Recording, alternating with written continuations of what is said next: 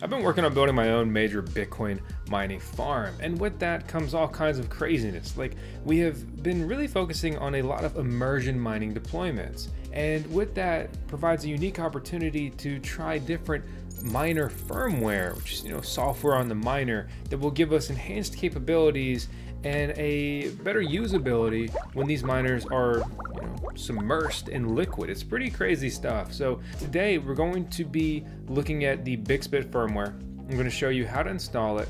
I'm going to install it on my rig. We're going to look at some of the options, some of the performance here, and then where this gets even more fun is I'm going to put this BixBit miner into the BixBit immersion pod.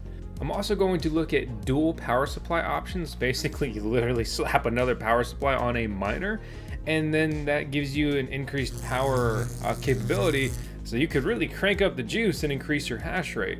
But it comes quite literally at an additional cost. So we're going to run through all that and more. My name is Vosk, and I'm a crazy crypto guy.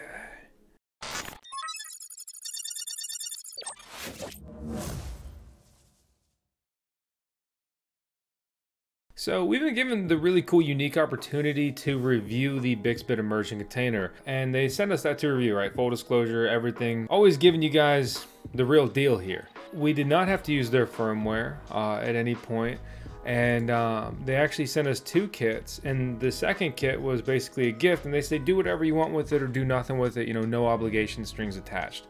And that second one is going to be their 3 miner cell. This one's actually configured for only 2 miners. Specifically, it's this 3 S19/M50S container. You don't have to do immersion or anything like that. That's just kind of what I'm here fixated on, right? The benefits of using immersion with mining, right, is 40% hash rate increase. They say you can reuse the heat.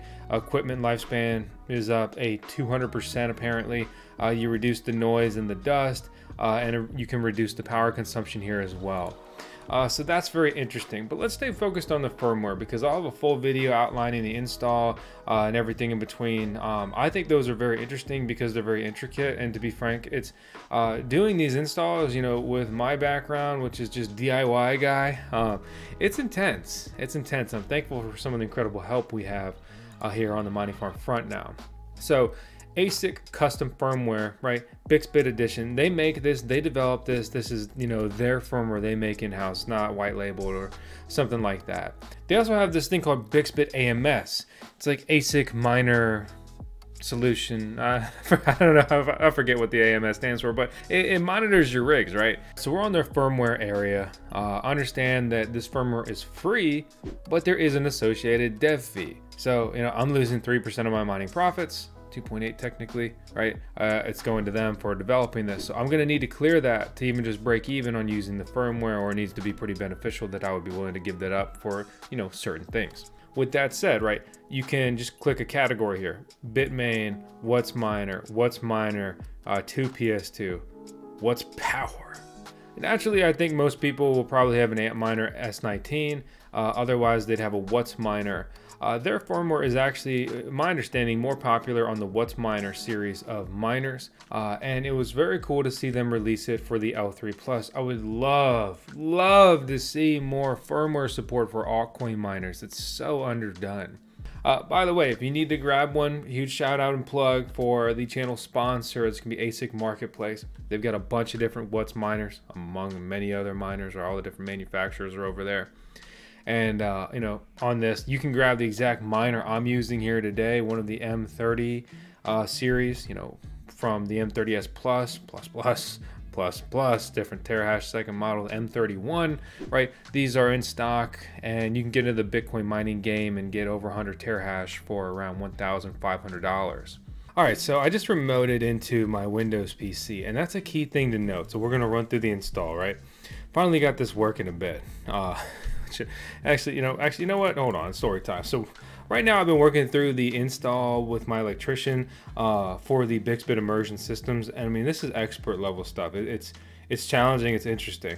Okay, and then at the same time, I've been juggling my concrete contractor. We didn't have water out there, so I've been filling 55-gallon water drums a day, and it's just been crazy. It's been all over the place. You can see my green screen is wigging out a little bit.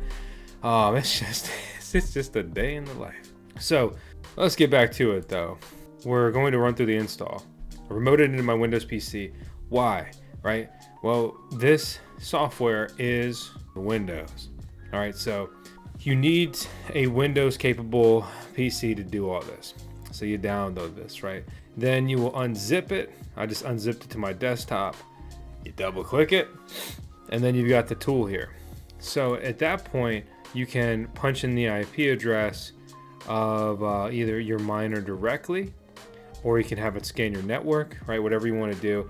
So I logged into my router. I got the IP address. I'm just going to select the IP address that I know it is. Okay. So at that point, right, I've discovered the machine. So now we need the firmware. And so in order to get that, right, we're on the firmware site, we download it. And in particular, right, I am either going to take off the double power supply that I have on the current rig and run the M3X, or I can do the add PSU and it'll recognize and utilize that second PSU for more overclocking. So I'm messing around with this double PSU stuff. The process is the same, no matter, like either way. So I downloaded this. And then at this point, right, I go to upgrade and I select the file and I grab that file. This is the exact file. In my case, I'm looking for that 2 PSU at the end. I select this and then I click start upgrade. Done. Simple as that. Works. What's really blowing my mind here though is going to be the claimed efficiency. So it's claiming 21.5 watts terahash, and it's claiming it's only consuming about 2,100 watts. That is just absolutely wild efficiencies. All right, after doing some investigating, it seems like the power reading is just wrong.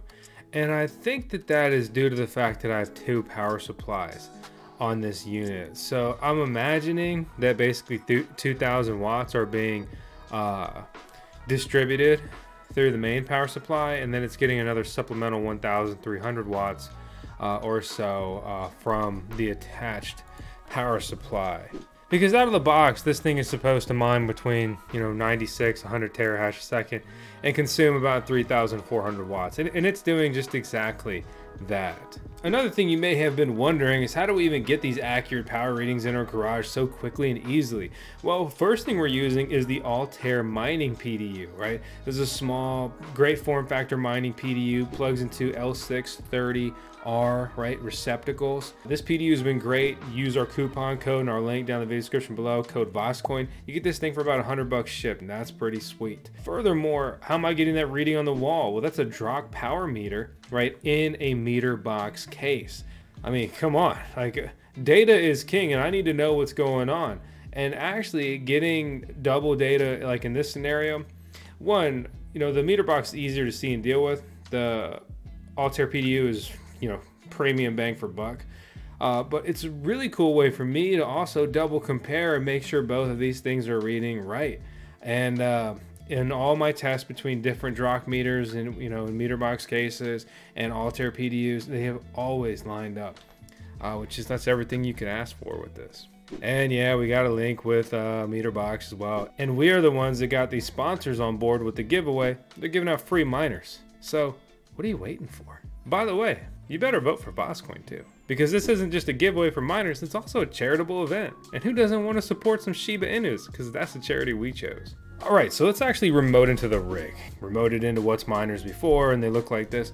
BixBit didn't really fully redesign their dashboard, or I feel like they didn't do more than they needed to do, and that's fine. Whereas you look at Brains, and Brains just totally revamped everything. It's a full reskin. Maybe some people like that, maybe some people don't. Either way, this is functional. So I'm getting an error here. I believe that is just simply due to the multiple power supplies. The miner is still working properly. So that's fine in this regard.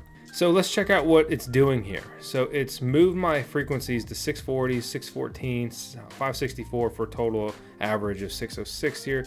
You can see my hash rates across the board. We can see the accepted shares, right? We have the performance here. So when we go to the miner configuration, you see the mining pool information here. Okay, simple, sure. You go to overclock. We have a liquid cooling tab. This is really cool. This is an immersion mode. So we can take the fans off and not use a fan spoofer and just throw these in liquid and utilize this liquid cooling mode.